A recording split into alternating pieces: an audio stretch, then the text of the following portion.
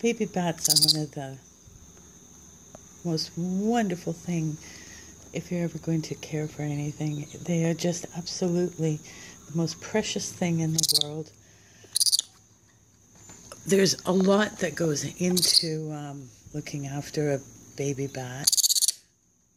First off, when you usually get them, they're usually about a week to 2 weeks old, which means you have to feed them 5 times a day.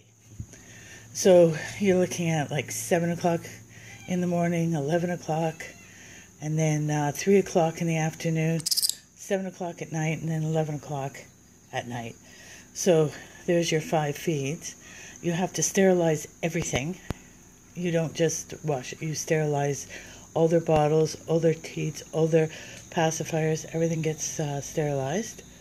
Then the wraps. They go through wraps every change. So you have a mama roll and a wrap.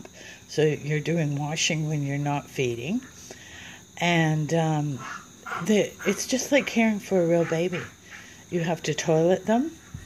You make sure that their wings are all clean so they don't get anything like,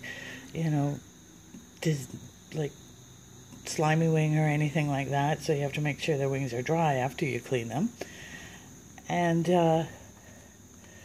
like I said, they're the most wonderful thing to care for, but they are a lot of work. And then they get to that independent stage where these guys are slowly getting to that, not yet. And then they'll start eating food. And then that gives you that frees up a little bit more of your time. And you have them till they're about 3 months old, and that's when they leave you.